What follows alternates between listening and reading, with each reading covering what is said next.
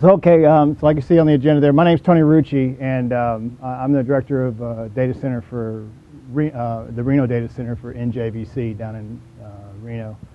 And I also run critical infrastructure protection. So this is a little bit out of my realm of what I do this day and age, but in my previous life, before I retired, I was a counterintelligence agent for about 21 years, and spent a little bit of time up there in the White House. So that's a little bit what I'm going to talk about today.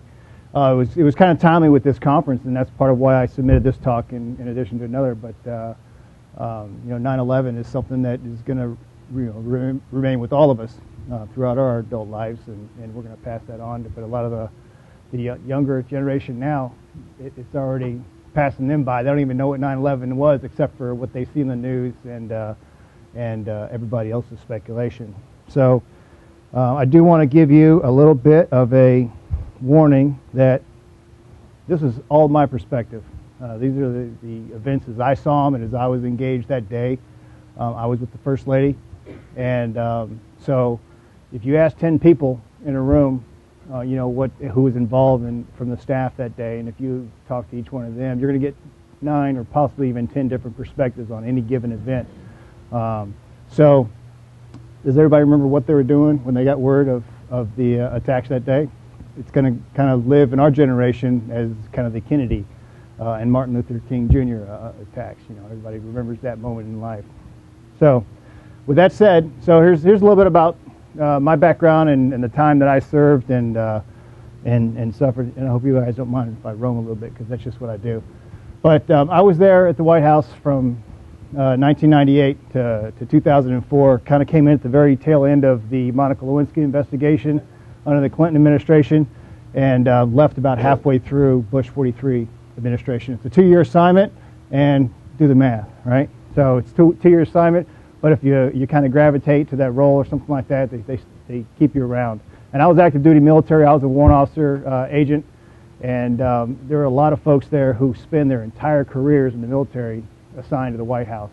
There are 2,300 military members who are assigned to the White House Military Office. It's an umbrella organization that supports 15 different organizations under the White House. You're familiar with some of them, some of the more popular ones. Marine One, Air Force One, the White House Mess, the guys who are the chefs and the valets, ironing the president's underwear and socks and things like that. And it's actually a hard job to recruit those guys because their perception in the Navy ranks, and all of them are Navy, in the Navy ranks, their perception is that they have to clean the toilets for the White House, and that's somebody else's job. That's a subcontractor. But so I worked in the White House Security Office. I was a counterintelligence operations officer, and I also worked technical policy oversight. I tracked early in my career as a computer crimes investigator, and so as soon as you have any kind of a technical or a zeros and ones flavor in your background, they threw you in the technical policy. And back then, when I came in there in '98. That's about the time that we're all migrating to these little things we called personal electronic devices, and it was all the it wasn't even an iPhone, and it wasn't a lot of cell phones and Blackberries and things like that. It was the PEDs, and it was the little iPacs and things like that, and the Palm Pilot, and everything was associated. Everything was called a Palm Pilot. If you had anything that was a handheld device, it was a Palm Pilot. So helping write some of that policy, and it was kind of comical throughout the community because people were scared to death of them. Now they're all going, "Hey, can I bring this inside your secure facility?" But I spent a lot of time on trips working advance and working the threat package, and I travel all over the world, 71 trips, as you can see, to 94 countries. So you learn how to say hello, goodbye, and thank you in a lot of different languages, and that's kind of the door to open to get any kind of business done. I'll share that a little bit. So that was one of the privileges. You got to travel a lot of places that you'd probably never travel in your life. So that was probably one of our neat little privileges that we got to share. Of course, to the Wall of China, then out in Panmunjom, the demilitarized zone. And this is kind of interesting here because as you're standing in that little hut in there, it's about the size of this room. There's a yellow line drawn right across it. So we're all walking across, and nobody warned us that you can't walk across that line. As soon as you do, this guy from North Korea bangs on the window. And it looks like he does that quite a bit because he had a big old sore on his hand. So I think they get a lot of tours there on his watch, but it's kind of comical. And of course, one of our privileges back home was that you got to go to the Kennedy Center whenever the president wasn't using the presidential box. You could put your name on a little rotation list. So a lot of neat little privileges that come along with the duties, but a lot of responsibility as well. And so here's how our office was broken up. I don't mean to stand right in somebody's way here, but here's how our office was broken out in an organization chart. We had personnel security, industrial security, information security, and the aspects of the counterintelligence and technical security. So I wore a couple of these hats right here in that piece of it. So we would always send somebody on a trip and work with Secret Service and work in that threat development and work the host nation threat. We'd also travel quite a bit inside the continental United States whenever there's a lot of foreign presence for the Olympics and things like that, where you had a lot of foreign nationals that were going to be involved in the trip. So this was our true mission statement as it was back in 2004 when I left. And up front, just to let you know, I'm not giving you any kind of super secret stuff that's not already out there.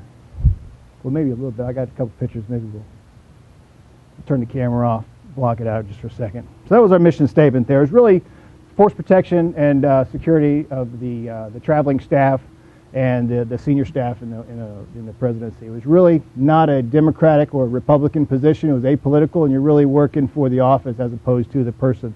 So when administrations changed, employees in the Secret Service and the White House Military Office didn't necessarily change unless they were the directors in those respective organizations. So a lot of people have the misperception that when you work at the White House, this is what everybody's office looks like. And it's not, hey, you get to go in there every now and again when they were out of town, and you can go in there and sneak pictures like this. But this is really what my office looked like. So it's pretty sexy, And if you knocked on that, that was good old hard steel desk in there. And not a lot of decoration there. I'd sneak my little UT Vols stickers on there. But anyway, so it wasn't as sexy as you might think. We did have some pretty nice communications gear. We had White House Communications Agency for all of our infrastructure and technology assets out there. So we had 19 simultaneous trip sites that we would support on any given day around the world and inside the continental United States. Those guys in White House Communications Agency, I don't know if you've ever met any of those guys. They do a lot of really great work with a lot of legacy technology. We've never experienced any kind of legacy technology in our world, I'm sure in the IT world. But we used to have a saying, we'd say, WACA, yesterday's technology, tomorrow. And it was the kind of thing because they were using a lot of analog devices to be able to support the President of the United States. And you'd scratch your head when you see it the first time. You see a lot of these road boxes there, and you pop that open, and there's servers in there, and that ends up being a comm center inside that little box, and you're going, wow.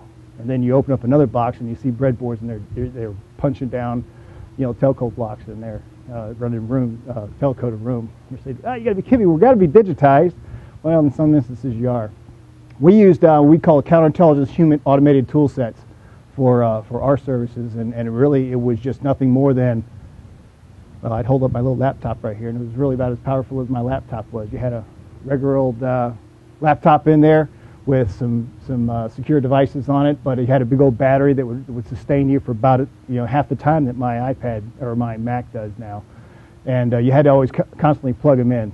But we did have some communications where we could use an MRSAT and talk from wherever we were, and Iridium phones, and I'll talk to you a little bit how valuable Iridium phones were on that day. So here you go. Here's one of those secrets I'm gonna divulge to you. A lot of people want to know what's going on underneath the White House. They hear about all these shelters and everything like that. So, all right, you can cover it up or you can not cover it up. We'll go public with it. All right, no, but I'm just kidding. We'll go public. All right, there you go. So there's a bunch of it's just a public room there. It's all the rooms that you go on the public tours in the White House.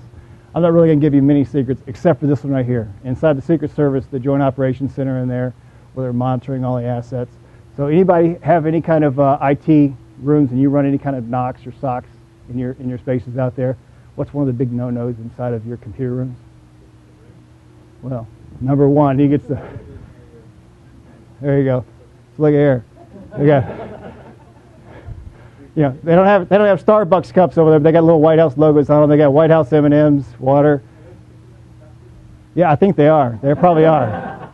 It says POTUS and that's the password is FLOTUS.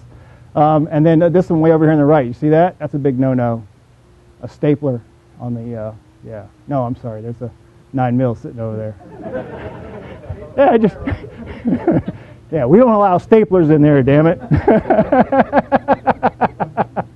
Yeah.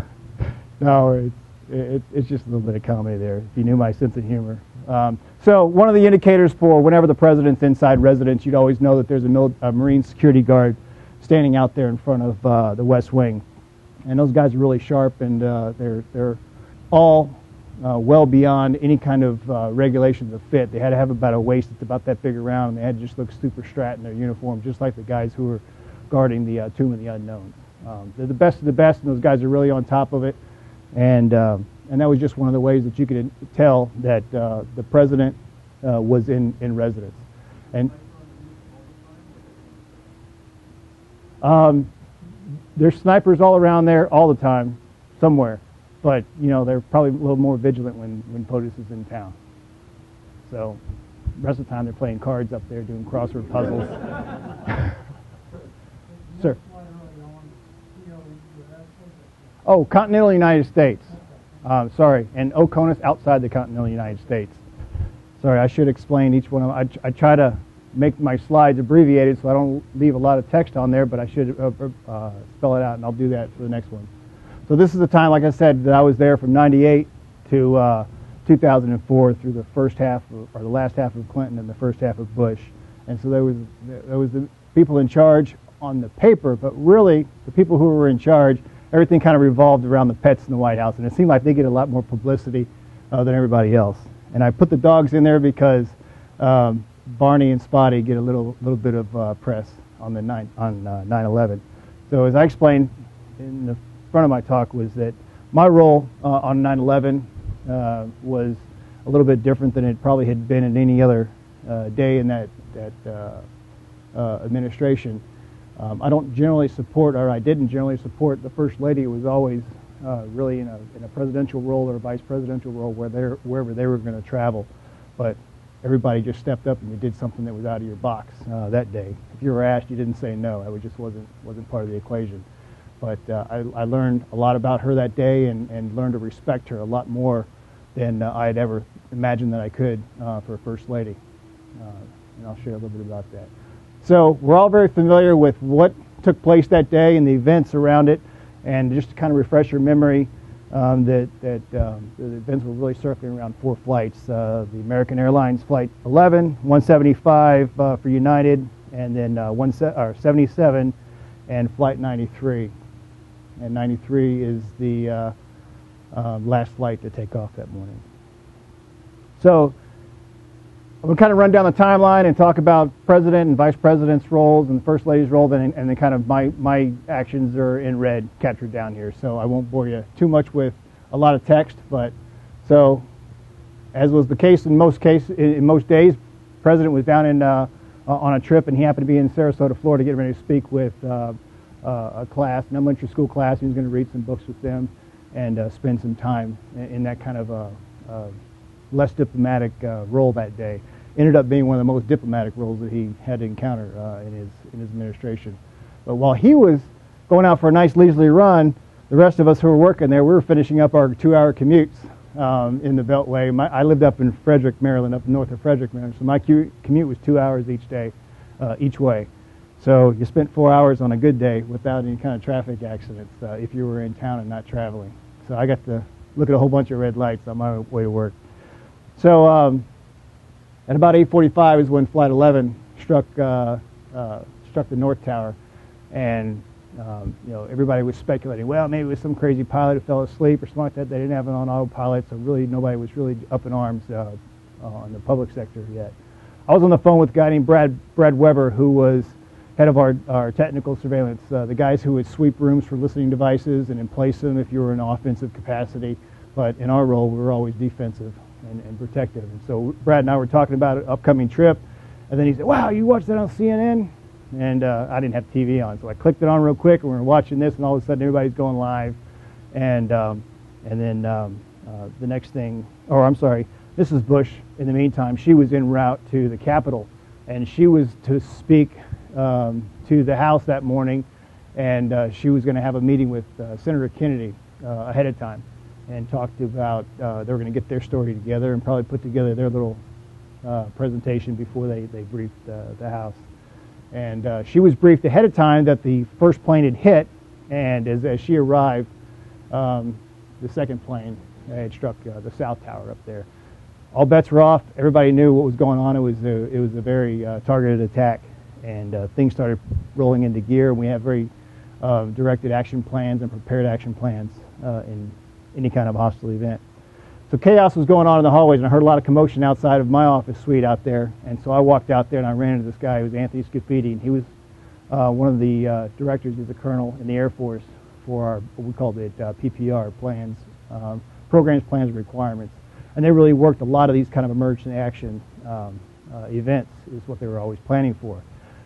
He looked over at me and says, Chief, he says, you need to go in there and call the NMCC, National Military Command Center.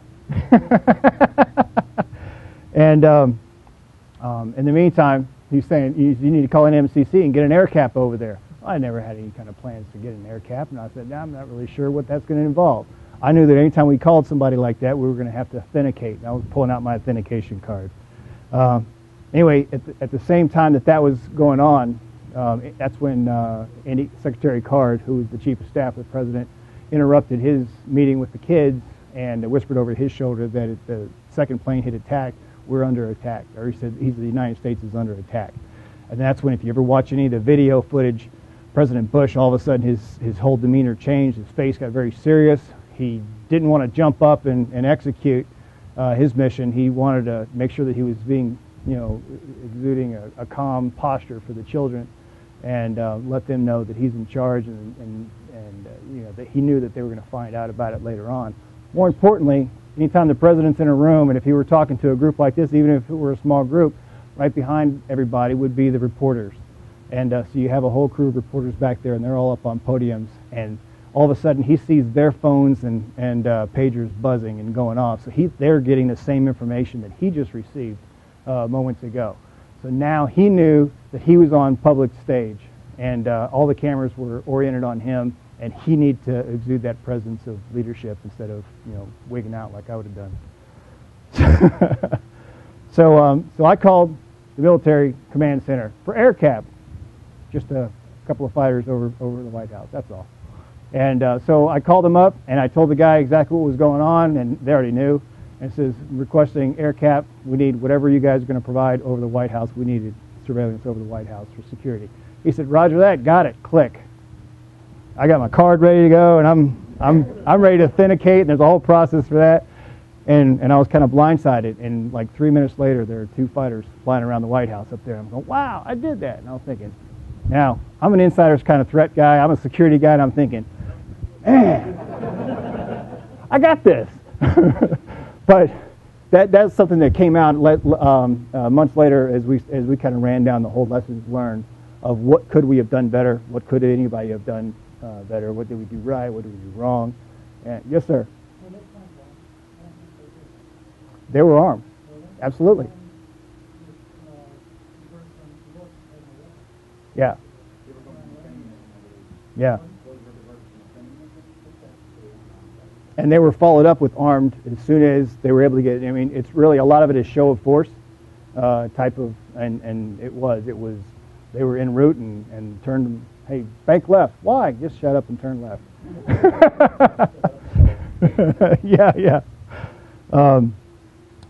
So, all right, let's continue on the timeline. About 9/18 is when, after that directed attack, that second directed attack, it was like, all right, let's start evacuating. So they started evacuating the Capitol and the White House at that time, because there were reports that were all flying around saying the White House is under imminent threat, the Capitol, any kind of national archive in the Washington, D.C. area was under attack. And we had also heard that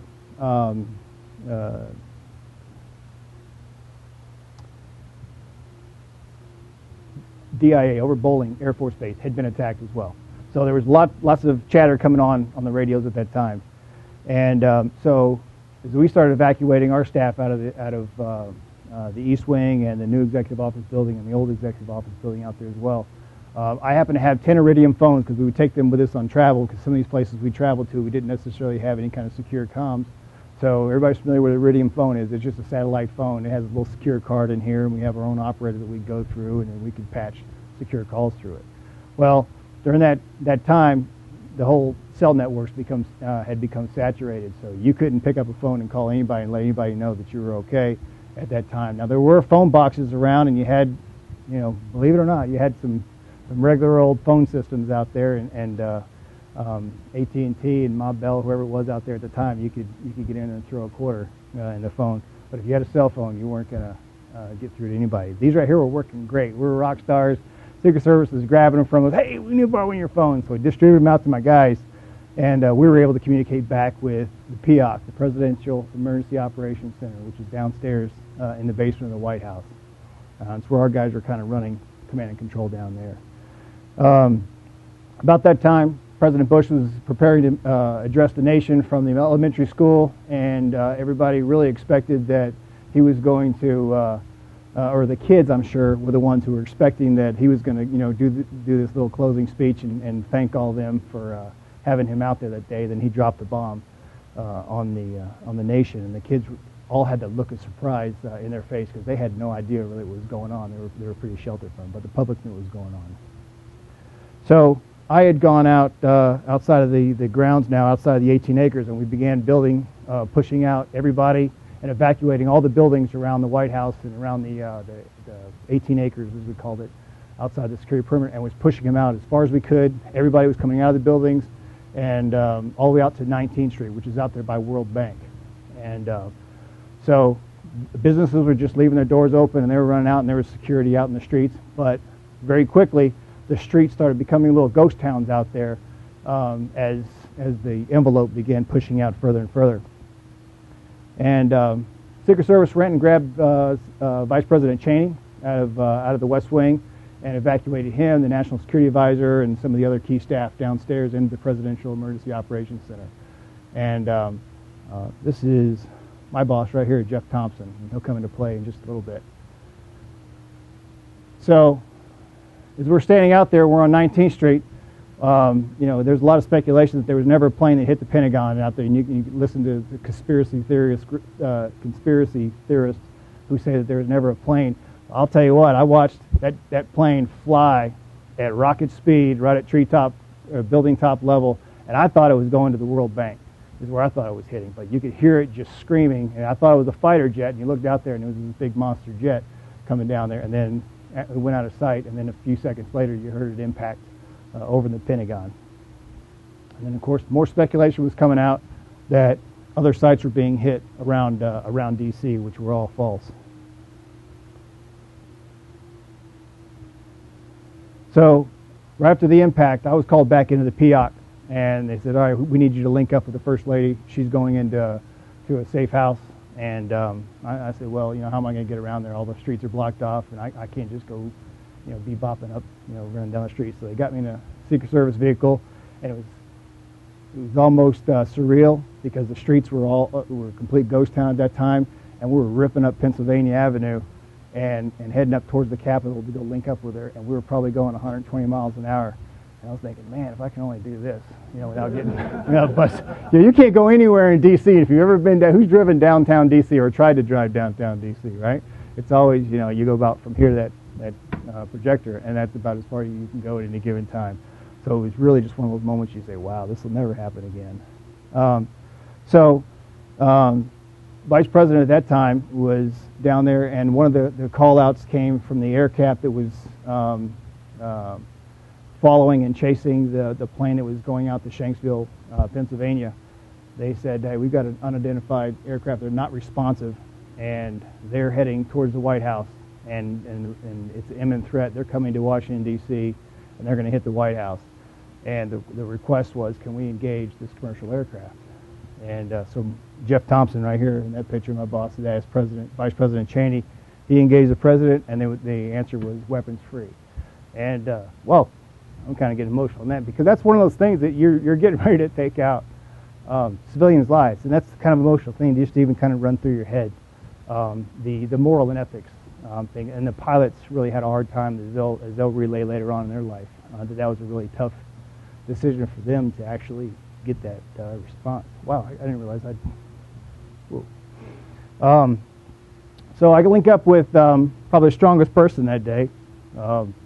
And link up with the First Lady, and she's already down in the safe house at the time, and she's in a little conference room. It's about this size, and she's got TV and some drinks and everything set up in there, and a non-alcoholic drinks. She's drinking water, but she's being taken care of. And we've got Ron Sprinkle and Nick Trotta from Secret Service, and Dr. Bill Lang, who's the deputy director of the White House medical unit at the time, are down there.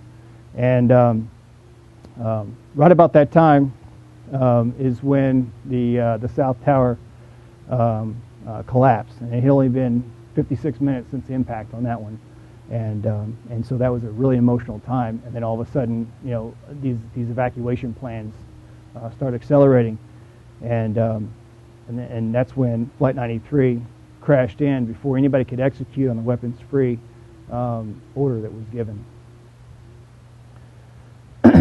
So at that time, First Lady pulls me aside and she asks me and Nick Trotta.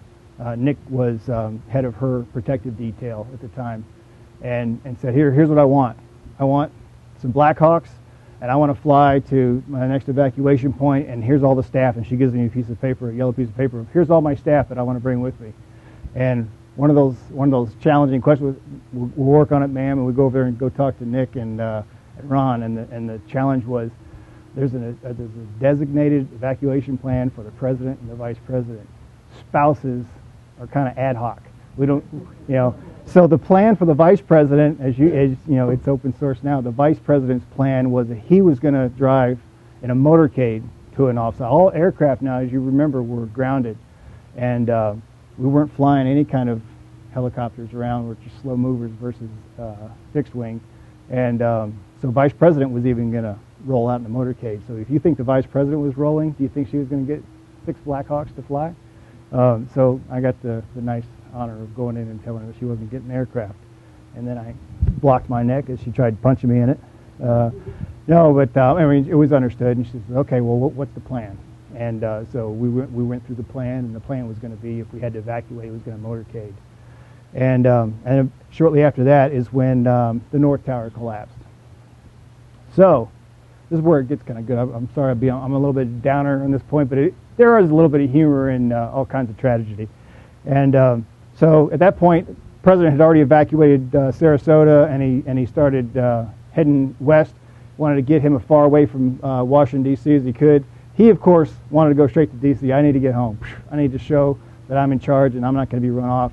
Secret Service had other plans, and they trumped him for a little while, and was able to get him out of there. So he landed at Barksdale Air Force Base. And First Lady was told that, okay, we're going to start working an evacuation package for you. You need to get some things together, and expect to be gone for a few days. So she sent Andy and Andy Ball, which was her chief of staff, and John Myers back there. And she says, oh, by the way, get the dogs and the kitty for me while you're there. There's only 2 living members that were above White House grounds at that time, and they were in charge of the nation, were Spotty, Barney, and Kitty. And so they grabbed them up in carriers and brought them back. And the first thing that she does is she starts putting them on a leash, and she starts coming out the door. As she finally got them, she walked out the door. I said, man, what are you doing? She says, oh, I've got to take the babies out to go walk. You can't go outside and go walk. You know, everybody's in a state of chaos, and they're going to see you, and they're going to know where you're at. Number one, call it a hiding place for nothing, for some reason, right? So I said, I got it. So I took the dogs and I walked around the corner, and just around the corner in the hallway, beautiful carpet. It probably cost more than my house, and it was thick, and I'm pretty sure it was. Can we cover that camera? I'm probably, but no, I'm just kidding. I'm kidding. It was nice, and it was Persian probably, and it was really absorbent too, by the way. So walk around there and stand there with the dogs on a leash and said, come on, do your thing. And they did. They went piddle and walked around, and she said, did they go? And I said, mission accomplished. She said, oh, thank you. And they walked in, and I was like, you know, so everybody said, so what did you do on 9/11? I walked the dogs. And then I turned to the uniformed Secret Service guy, and I said, we need to get somebody to clean that up, because that's probably going to stain. I don't know. I'd love to see that dry cleaning bill. And that's about that time is when President Bush addressed the nation from Barksdale, and it was a short speech, just kind of letting everybody know that we're going to retaliate, and we're going to get him back to. He says, I'm on my way back to to Washington, D.C. Well, he wasn't. He was heading out to Offutt at that time. Sir? Uh-huh.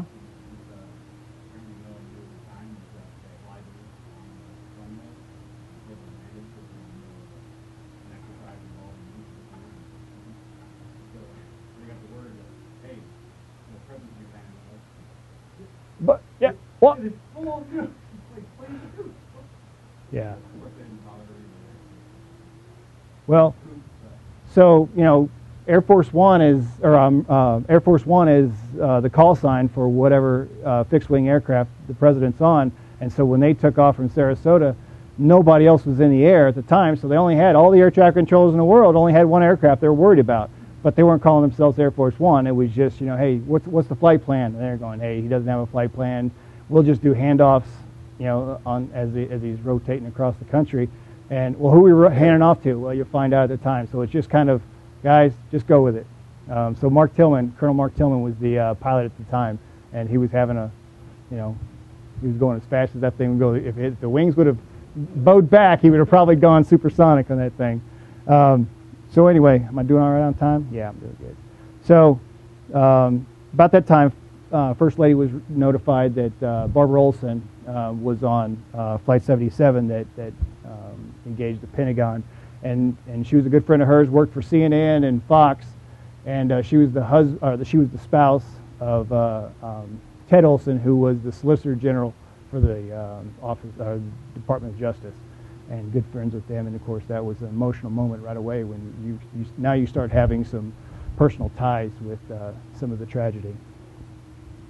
So this is another one of those comical moments during the day. This is when I was called darling by the President of the United States.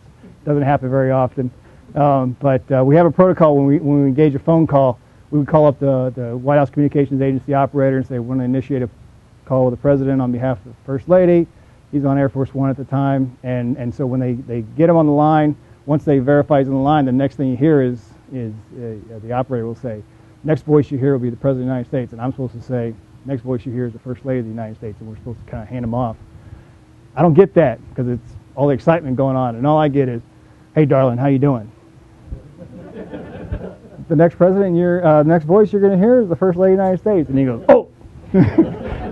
And I'm like, hey, I got called darling, and I walk dogs. You know, it was an easy day at work, right? But he didn't think that was real cute. He's a ribber. He likes to kid around a lot. Worst thing you could ever do is, if he's ever giving a talk, is let your phone go off, and you'll get kicked out of the room real quick. Your phone's buzzing? See you later.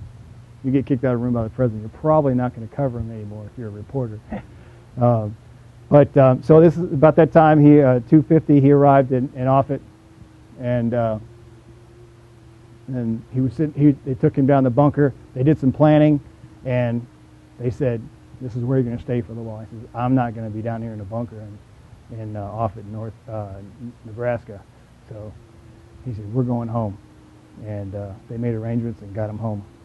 So he returned to Washington, D.C. later on that evening, and shortly after that, we connected up the First Lady and returned her back, and it was a nice little reunion down there in the basement real quick, and he got to work right away with his national security advisors, and they began formulating a plan. One of the things that came out earlier in the day was Vice President Cheney said, "I want live footage of Ground Zero from overhead satellites right now. I want to be able to pull that in." And everybody just kind of looked at it and dumped on us. We don't have that capability.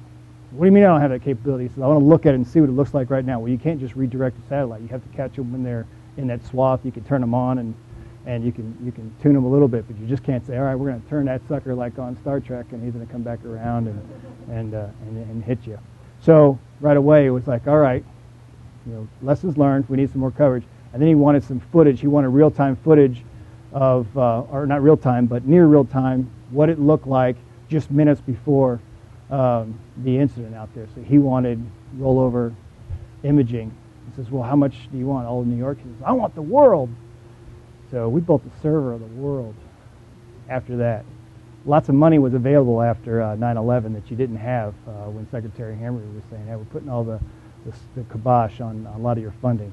But I can tell you how much it costs and how many racks it takes to put the world in at 5-meter resolution. By the way, it was back then it was 5 terabytes for the world, but I think it's a little bit bigger now. Now that you can get a lot of that stuff that used to be classified at imagery resolution, now you're down to 5 feet resolution is nothing.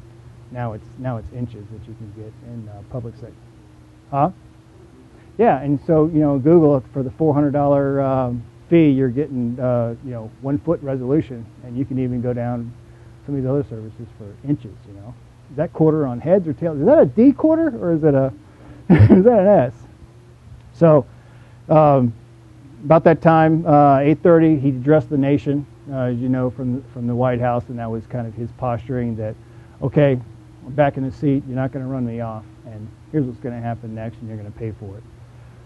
So he had a long day. He and the First Lady decided they're going to go upstairs to the residence and take a nap or go to sleep. And so they went down, and just after 10 o'clock is when they went to bed. And then one of the F-16s that was pulling air cap, covered sport for the White House, when he was pulling air cap, he was heading back to Andrews Air Force Base and had not checked in as he crossed a sector out there. And all of a sudden it sent up alarms, and they thought the White House was under attack, and they grabbed Secret Service, ran upstairs, shook the president awake, brought him downstairs. First Lady's wearing very nice nightgown with a robe over top with some fuzzy slippers. President's wearing some boxer shorts and this probably more red like your necklace right there T-shirt that's got moth holes all beaten up and eaten up on there. I'm thinking, that's the President of the United States, and he's got a moth-eaten shirt. Awesome. So when I've got a little hole in my shirt, my wife's ready to throw away. And I was like, well, POTUS can run around with it. So that was that was the last moment of comedy that night. And then they realized, and they said, hey, it was one of ours, and actually one of the Air Force guys who was working night watch in there said, hey, sir, no sweat, it's one of ours. And he was like, great, I got out of bed for this. And nobody really had a whole lot of sense of humor at that point of the day. But all in all, it was one of those emotional days that everybody kind of stepped out of their comfort zone and stepped out of their box, and it was irrespective of what your role was in an environment like that. Somebody asked you to do something, you did it, and very commensurate to a lot of times when we run through emergency in our own environment out there. When you're a team player, you just kind of do what you're supposed to do. But with that, I know it's a little bit shorter than expected, but I'll offer it up, and I welcome questions about anything on that day or outside the realm of 9/11. Sir.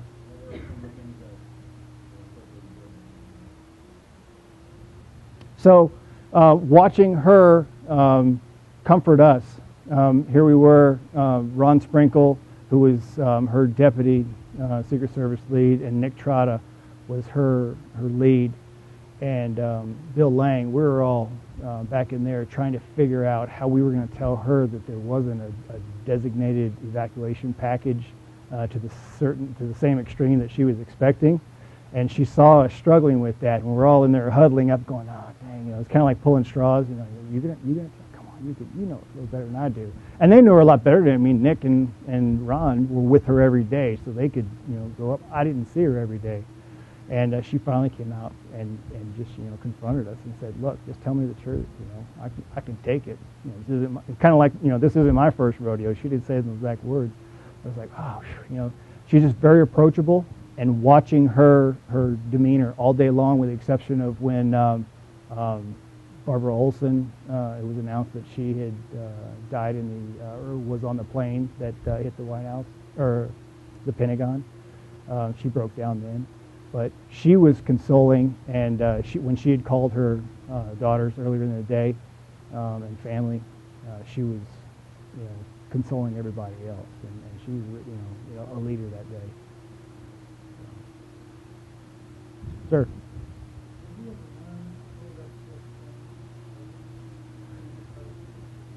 I don't know that we'll ever know that. Lots of speculation, but no, not that I know of. No, they were at school, and they were taken to safe houses. upon the second attack when they started evacuating all the senior staff and family members.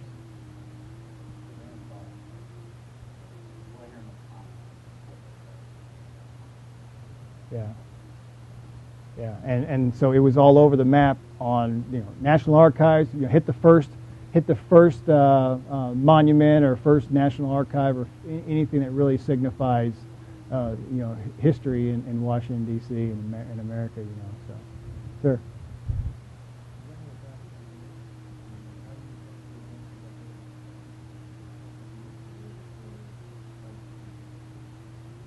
Oh. Yeah, well, I learned how to build servers right away. That it was never in my realm. I mean, again, I was a computer crimes kind of guy, so I was always looking from a different perspective. And the guys who were building in the defense, I was looking from the perspective of forensics, CFE kind of background. And all of a sudden, I'm thrown in because I happen to have a technology title in my name, and because I'm in security, so well as a security. Protective security measure, we need to have the world at 1 meter. Well, some places you didn't even have that resolution, so there's a lot of disparate places out in the middle of nowhere that you don't have that.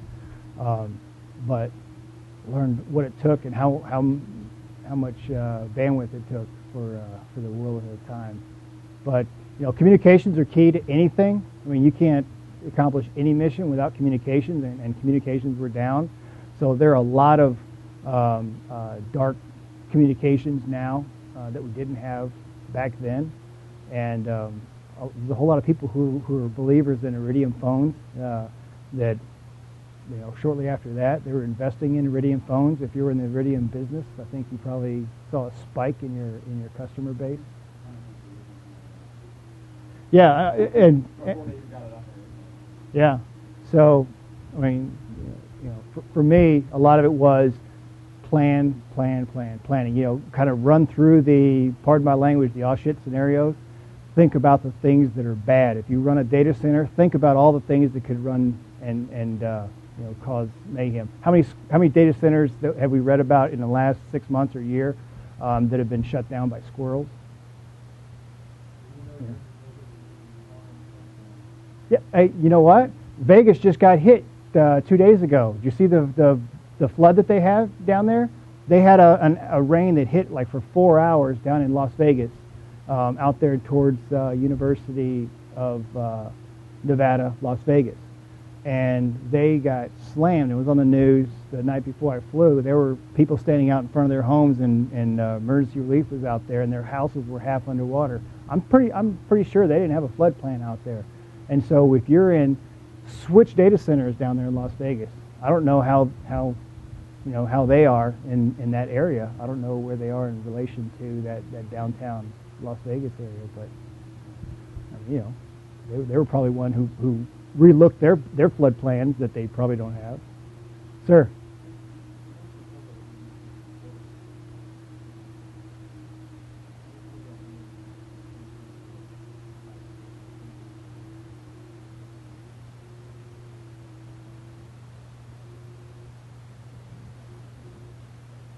So in my role, my job was to go out and travel in advance about a month and a half in front of the president, wherever he was going to travel to. If he was going to 3 stops in Europe, we would travel out there and work with host nation security, talk to those intelligence folks and work, what are the local threats that you have? We'd bring that together and pull that and sync it up with our intelligence and put together a threat package.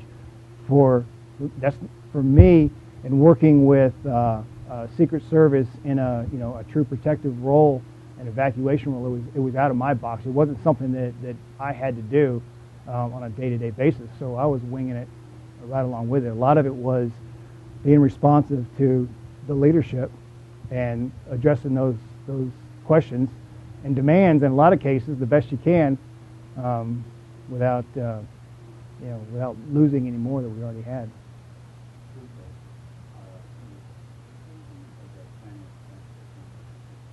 Yeah, true.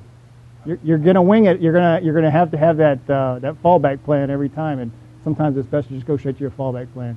I was actually in charge of 50 right that way, and we have procedures on the lobby that we have how it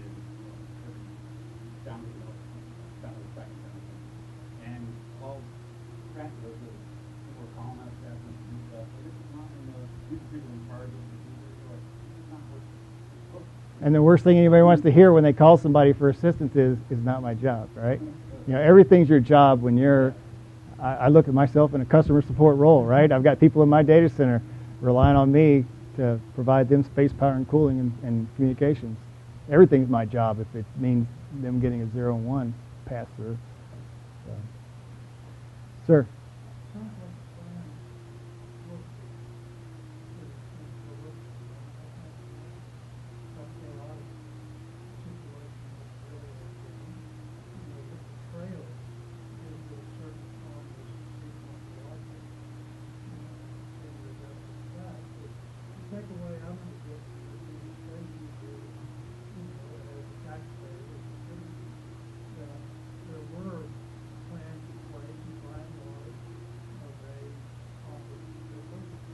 Wow, that's a pretty good smoke and mirror story. We'll stick to it.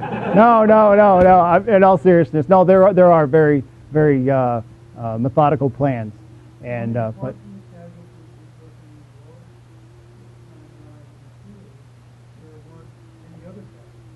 yeah.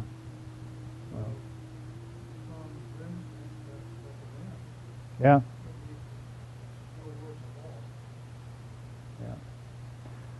So I think we're out of time, but thanks for your time and attention, and appreciate you listening to me. Thanks.